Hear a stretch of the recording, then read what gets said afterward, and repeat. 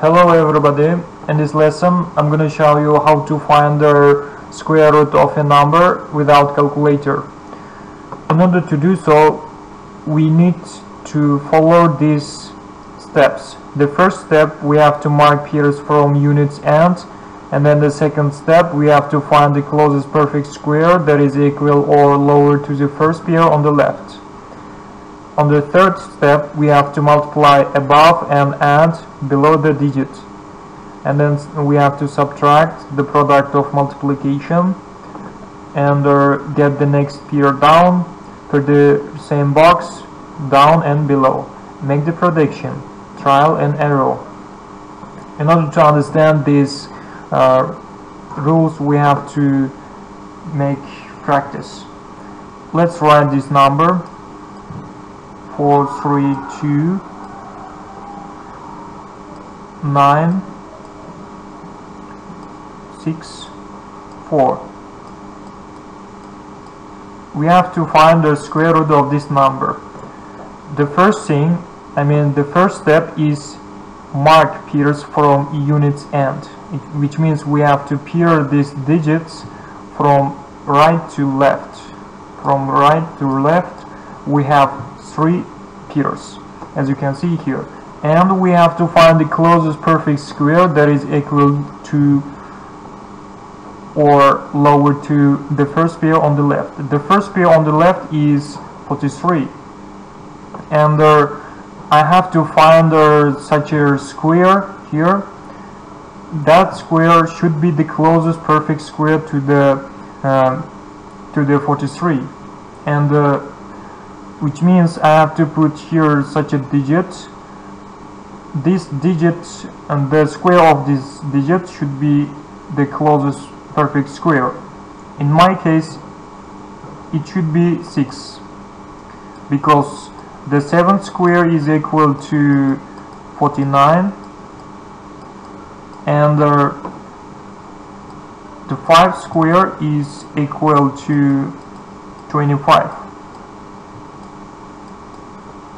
Which means it's not the closest perfect number, because 6 square is equal to 36,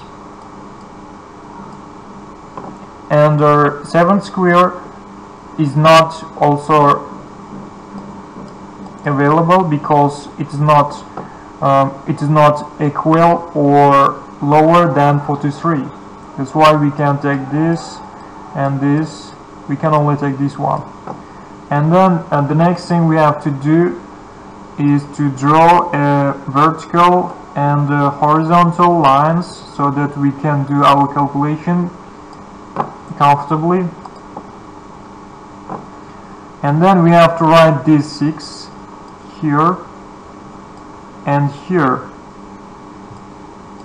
which means we multiplying. We have to multiply this 6 and this 6 here.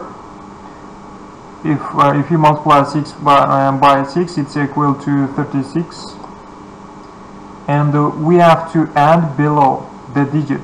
We have to add this 6 to here, and as you can see here, we got 12 here, and we have to also subtract, which is the 4th step. We have to subtract them.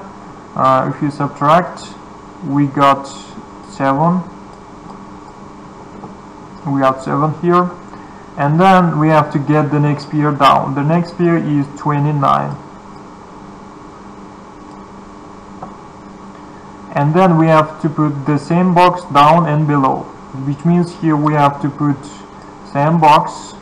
I'm gonna mark the box like this, below and also above. As you can see here, we have 2 empty spaces for digits, which means we have to make prediction, which means we have to do trial and error. In order to find the final digit of this unknown number, we have to make prediction. let's predict. So here's a rule: if I found the final digit of this number, and when we multiply that final digit to this number which contains that final digit, and the product should be equal to 729 or lower to 729. Keep this in your mind. And I'm gonna write 5 here. If I wrote 5 here, and my answer should be like this.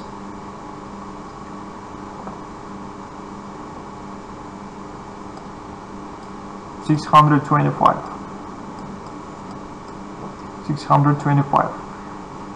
And this number is lower than 729, and here the same action should be repeated. I mean, we have to 3 also included. I mean, we have to write 5 here,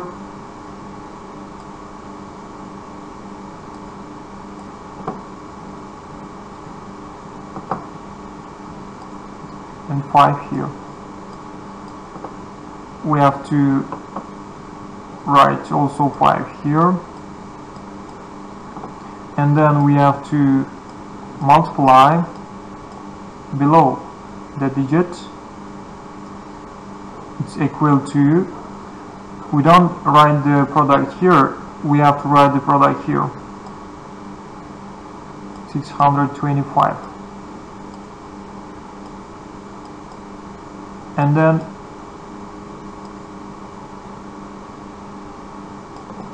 then we have to subtract them.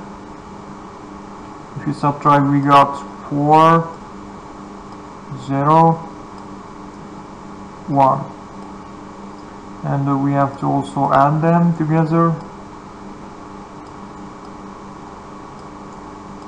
Here you can see empty box, the same down here and below. And then we have to get the next pair down, 64, and then we have to make the prediction, trial and error. In our case, this should be 8. The 8 is more suitable because it is equal to this number when we multiply them. As you can see here, 8 multiply 8, 64, and 3 multiply 8 is 24. We have to write 4 here and keep 2 in your mind, and 8 multiply 1, 8, and the plus 2 is equal 10. And let's subtract them, and the answer should be 0.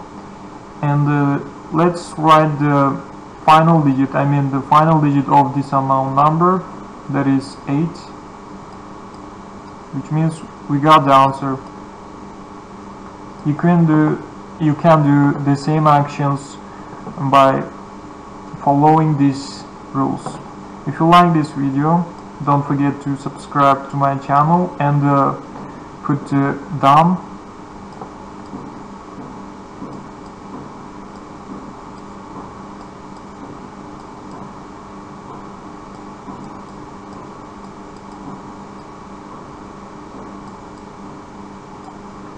Take care.